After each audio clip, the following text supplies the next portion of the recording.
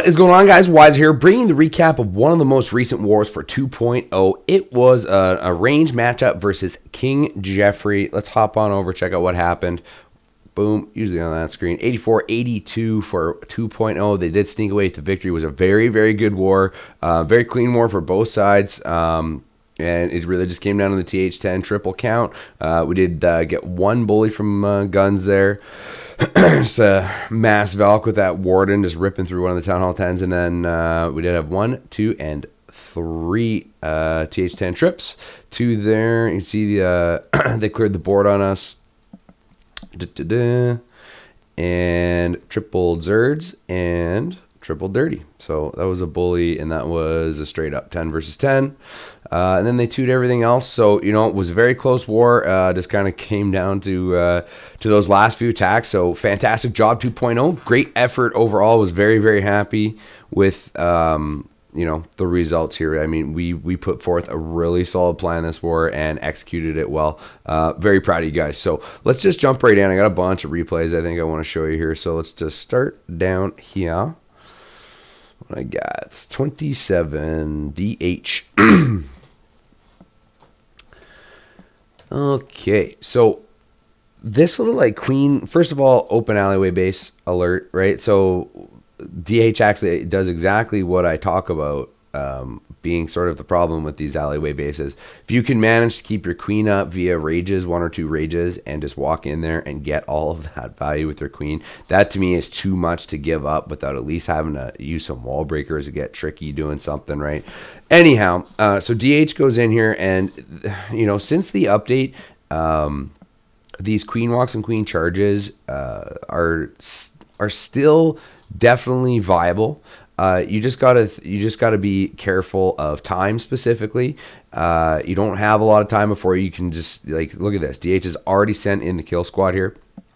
Funnel's been created. Jump is down. Valks are going right in. Everything's going right in at this queen, and this queen's just going to kind of walk up in this alley right beside all of this stuff and get everything on the other side via, you know, her healers keeping her up. CC's already taken care of. Defensive queen is now dead. Just the heal goes down. Keep those Valks up. Does drop these 2 balloons too. I like on the back end. Here's what I really liked about this attack was the fact that he still brought this Lalo for the back end. So here comes this one lava hound, and he's got 14 balloons. He's just going to start scattering in on all these defenses, right? Haste spell even is about to go down, I believe, right over top this Wiz Tower. Maybe on the other side. There goes the haste. Probably a little bit off. I would have made sure I got those balloons in it, but no big deal. DH is just going to rip through the rest of this base. The air defense is about to go down. Down it goes. And really the Expo and, you know, 4 defenses you got here, 5 defenses, do not stand a chance. There's too many balloons. There's Valkyries in there, the Queen's in there. Very creative attack, DH. I really like this one. It's tree in the bag. Beautiful. Moving on. Oh yeah, I had a few in a row here. 26. Sean just rips through this base. So again, Queen sort of walk with the Govaho, right? It is still very viable. Again, guys, you just really need to be very conscious of how much time your walk or charge is taking, and at a certain point, make sure you have your kill squad moving in. I mean, 45 seconds. You know, you're looking at something like that, you know, when you got 2 minutes, 15 seconds to go. I mean, definitely you don't want to push it past 2 minutes because you're just not going to have enough time to clean up the base, at least more often than not. So Sean moves in here, takes out this defensive king. He's going to really just walk right into this compartment, take out all of these defenses here. I believe there's bombs in on both sides here. There's definitely traps in there though. The Queen's going to work in here, just continue to get all this value. There's no real threat to her whatsoever over here now. So in comes the kill squad. 1 golem, right? Funnel's getting created already. Just has to buy a little bit of time to make sure this storage goes down. As soon as that happens, we're just going to jump into this here and send in 5 Valks behind and take out another big chunk of the base and get the defensive queen. And as soon as that all takes place, he's got 19 hogs he's still going to send in for basically only one quadrant of the base. So that is beautiful. Valks are now in. Jump spell's down. Going to take care of this Tesla farm. Drops reinforcement hogs to help these Valkyries, help this kill squad out. Heal goes down right over top, all that stuff. Valks locked onto that P.E.K.K.A. Came out of the CC. Down it goes. Hogs working through those Teslas like nothing. Valks are in. Defensive Queen is down. So really there is not a lot left of this base. Still has 6 hogs in the bag he's going to send in. Reinforcements from the 3 o'clock side over here. 2 down on the mortar. Going to be a few on this cannon here. You can clearly see this base is done for. So many hogs. Barely lost any hogs there, Sean. Seeing those mini bomb traps more and more. You know what? Like, they do quite a bit of damage to the hogs. You can make them viable in your bases, guys. I mean, so many people will always send a test wall breaker, so a lot of times it's a moot point to put them outside. I mean, you always kind of want that threat to be there, but people are going to drop them regardless if they're there or not, so it's kind of a little tricky if you can set up another little mini bomb trap there. Very sexy hit, Sean. Nice job. 23. DWS flexing the 6-pack this war. Really nice job. Actually, DW, I was going to show you your previous attack, and then I noticed you had a 6-pack, and watch this attack, and I'm like, nope, I'm showing this one. I really like this one. Just a very simple funnel here. Couple quick wizards, right? Drops, uses this breadcrumb right here. Couple wizards in behind. Queen goes down. Immediately in go these Valks before this wizard tower goes down. So now they're in the base. They're going to lock in on this Queen. Nice quick poison down on that Queen. Slow her right down. Down she goes, and really they're just going to mop up the rest of this compartment here. That Queen chamber is very large. A lot of buildings in there. Out comes this Lava Hound from the CC, which isn't a huge deal because he's brought air on the backside anyways. Just wants to make sure this one air defense goes down. Now, generally, when you only bring 3 Lava Hounds, you want 2 air defense dead. I believe both of DW's hits, he only got the 1 air defense, and only brought 3 Lava Hounds. Now, I believe the reason for this being is the way these air defense are set up. Yeah, they're very good and backed off and protected from Queen walks. But realistically, DW picks this apart. Sorry, I should be showing up here. DW picks this apart kind of just one section at a time. Balloons kind of in on each compartment, just letting the Lava Hounds work their way through the base. Haste goes down. He does not have any Lava Hounds left at this point. So it is looking a little scary, and in fact, the loons die out here. But he's got all of these pups kind of going to start working their way around the back end. The Queen is literally about to start breaking into this core right now. Is going to step up and help. King is in there doing cleanup on the other side. Oh, if he just got that Wiz Tower down, it would have been so much easier than it turns out being. To fast forward this just a little bit. So drops this one solo balloon, just wants to help try and take down that cannon as soon as possible, just keep his king alive. Just keeps the king alive in time there. Boom, Lava Hound burst, but it doesn't matter. There's literally one building to go. Tree in the bag for DW. Nice job, buddy.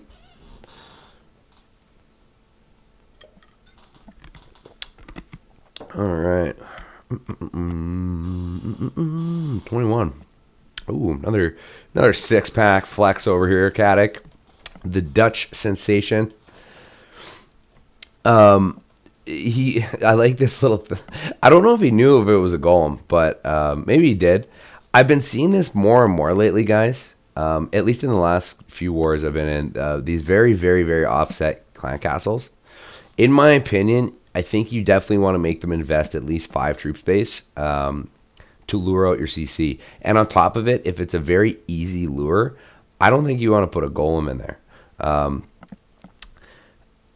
You kind of want something to have to stand there for a very long, quite a long amount of time before it comes over. Cat doesn't even need to bring a poison, right? So is able to bring the earthquake, not have to worry about bringing a poison at all. Has 2 heals still left now. This huge piece of his base wide open. Valks are moving in there. Everything's just getting popped one at a time very quickly. The Tesla farm is basically done for. Bam, bam. Got to get that lone Tesla there. So not a lot left of this base. Has already sent in hogs, kind of helping this queen out. She's kind of just going to continue her walk all up and get a ton of value now. Ends up triggering that DGB, which is great. Doesn't really matter because it was diffused anyways. But triggers it with only a few hogs, so absolutely perfect. Has a bunch more hogs, a few coming in from here, and then 8 more coming in from the 3 o'clock spot. Heal 1 goes down to help out the Valks at the same time. I love that. Second heal is about to go down. So maybe a touch late with all those skeletons. You just missed it, but hog gets back into the heal just in time. Could lose a couple of spring traps, but this base is clearly done for. I think the cannon will be the last building to go down. Yep. That is tree in the bag for Caddick. Nice job, buddy. All right. Well, enough of the Town Hall 10 action, or sorry, Town Hall 9 action. Let's get on to these 10s. Fantastic job by a lot of guys, right? Doing their work. Seeing 3 10 versus 10 trips is just absolutely fantastic. Really is what it came down to for us winning the war. So thanks a lot, guys. That was an awesome performance up top this war. And we're just going to kind of see how this plays out. And Paulie brings 20 Valks with 10 hogs on the back end, few wizards for funnel, and go a bunch of giants. Going to open up this wall here. So all these giants are going to go in and start soaking up these multi-inferno shots, and sends one Valk, a couple Valks go straight. It actually works out kind of nice because they do some tanking for this wizard and get quite a bit of value. So waits and perfect timing. Now the rest of the Valks are all going to go into this core. Giants are soaking up most of the multi-inferno. Down it goes.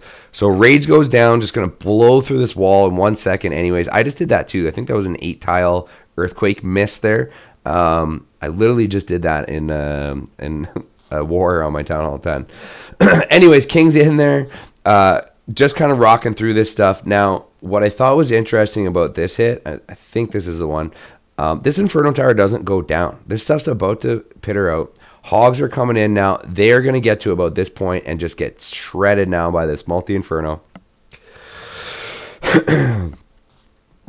And then the queen, sorry, that was right. And then, so I was watching that, and I didn't really see the queen on the back end, and I was wondering how this Inferno was going to go down. But the queen steps up with a sliver of health here. Just absolutely just goes beast mode. Ends up ripping through all this stuff. There's a mortar left to go. Definitely a bit of cleanup, but definitely going to be a 3-star. Very sexy hit, Paulie. Look at that sliver of health. Love it.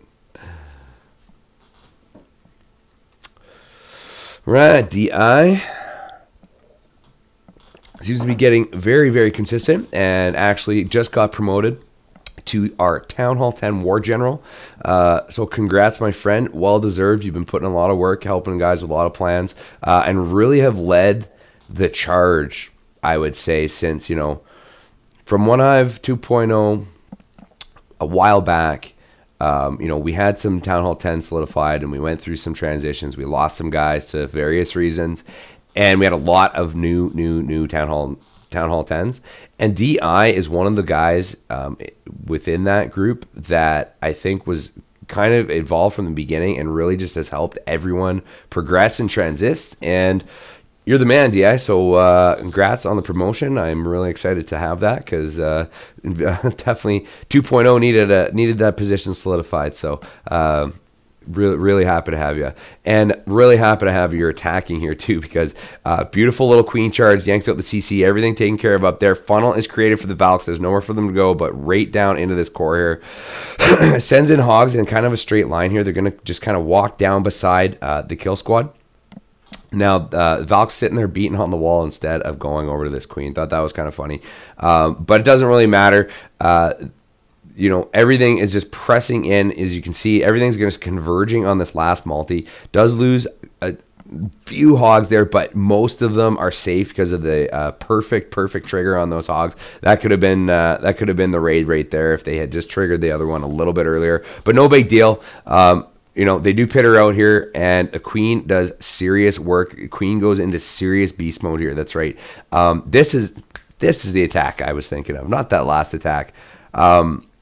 You look at this, and I was really worried because all he's gone here is a wizard on the outside and a minion, and his queen with the healers on it.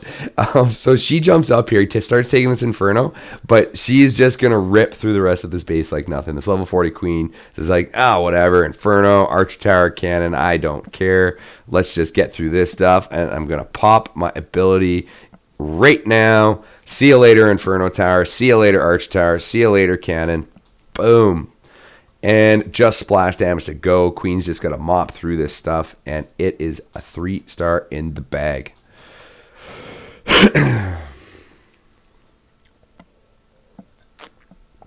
Sexy hit, DA. Very nice. And one more. South Fence getting back on the board. Love it. I think South Fence had taken a little break for a while. I'm not sure. I don't know. Anyways, but South Fence really coming back here is really nice, because he was another guy actually that, was one of the very new Town Hall 10s back when we lost a bunch of our top Town Hall 10s. So, South Fence, definitely appreciate how you've helped us progress out there, because as you can see, these Valkyries are just deadly in inside bases. If you can lock down the jumps perfectly, just like that, take care of the CC troops in some sort of fashion. Really, just do your best to funnel the Valks at the Inferno Tower, so the Inferno Towers go down ASAP. Then you got a really good shot at pulling off a 3-star like this. Now, you want to generally bring some sort of back-end units like South Fence does here. DI does the same thing. Bringing a pack of hogs, 10-12 hogs. I didn't see what the number was. But they're just going to help your kill squad, help that Valk kill squad progress through the base and not pitter out. So that's kind of the goal here. See how low all these hogs are? But they are really helping out. They're going to get over to this Tesla, I think, just in time and take it out. Oh, maybe not. Maybe not. Oh, by a sliver. The hog could have spit on it as it died and it would have went down. But it doesn't matter. 4 or 5 Valkyries up top here, going to walk around doing cleanup. Queen's going to start busting through this base, end up taking out this Tesla and Sweeper. No problems. Really just got to worry about this a little bit, but I think there's enough Valks to deal with that one cannon and a Wizard Tower. Really kind of worked out because the Queen and this stuff end up meeting up at kind of a very crucial time. Come on, Queen. Fast forward this. Boom. Take down the Tesla. Sweeper. She hustles on over there. Valks go back. And it's a treat in the bag for SF. Nice job, buddy. Sexy time. All right. Sexy war. Guns. Really nice bully. I'm not going to show it. Not a lot to learn from the anymore from the 11s bullying these 10s, but still I wanted to make honorable mention of that attack, because also contributed to our 2-star victory up top here. So hey, really nice War 2.0, and King Jeffrey, thank you for the arranged. Was an absolute blast. So appreciate your time and your good efforts, because you guys are beasts over there. Had a lot of very sexy attacks and really nice base designs on top of it. So King Jeffrey, stand up, guys. 2.0, fantastic war. Gonna call it here though. That'll do it for your wisdom from Wiser. Just trying to help you bag that next 3-star. Till then, I'm out.